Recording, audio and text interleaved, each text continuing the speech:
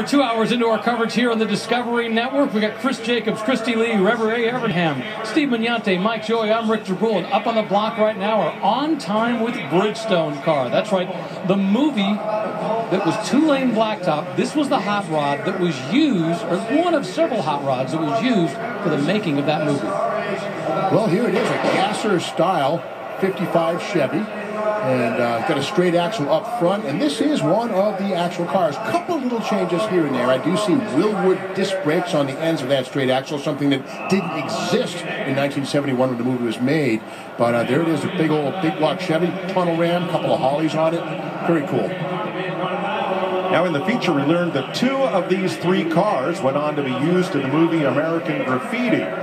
Not sure if this is one of them. Those are the American Racing 200S wheels, popular on Chevys and Corvettes, the so-called daisy spoke wheel. And the car in primer with sliding windows instead of rolling up and down. Interesting.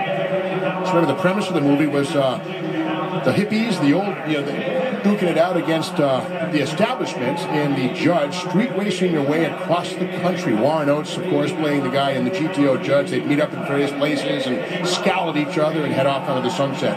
Very strange movie in some ways, but fun to watch. 90 pound of iron, 80 pounds of 90 pound on a day, but again 90 good, 90 bid, 95, again 90, 90, he but again 90 pound, 80, 90. And that was Richard Rollins up in the skybox, who was bidding for a while, just decided, a little too rich for me, or at least for what he wanted to pay for it, and decided to walk away with his current bid at $95,000, now bumped up to $100,000. Out in the Chevy display, they have a new Z28. You know the Chevy bow tie, their emblem.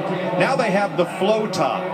It is the shape of the bow tie, but it's done kind of like this. It's just the outline, so that, believe it or not, they say, they can get more air to the radiator by leaving the center of it open.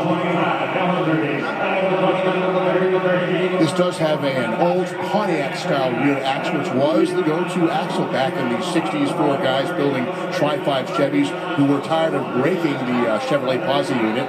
Tough axle, real hard to get parts for.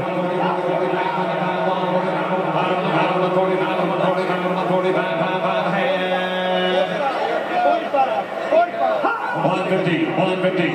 Hurry, you're changing it, gentlemen. 145 at about 150, 145 at 150, bidding assistant working with his bidder, making sure that he knows, if you just want to go up a few $1,000s, I'll make sure the bidder knows, the auctioneer knows. Having said, it's going to go to that group right there. The applause goes up. They're ecstatic that they just bought that car for $145,000. Stand up and take a bow.